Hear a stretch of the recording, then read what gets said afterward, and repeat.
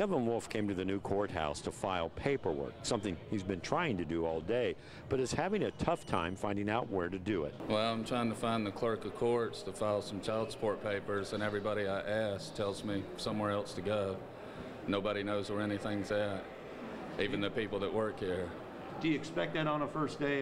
Yeah, I mean, it can be expected on the first day, but nobody knows anything. It seems like 1 out of 10 people would know where I need to go. There were a lot of people with similar issues trying to find their way around the huge building. Well, actually, everything's going pretty smooth considering it's the first day of an 800,000 square foot building. Hearings and trials are getting underway after 4 weeks of delay.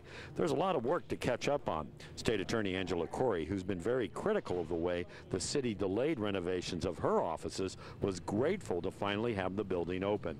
Her office and staff are about a mile away from the courthouse, but she says they're getting their work done. Half of our day is spent in our own offices getting things ready for criminal court, and most of our day is spent over here, in the courtrooms, working every single day. We don't get to go and come. Inside, there were still problems involving construction. The city and contractors are dealing with it, like bathrooms that don't work and general repairs that need to be made. But overall, the reviews are positive. I think it's going great. Anytime you have something new, there's always going to be bumps.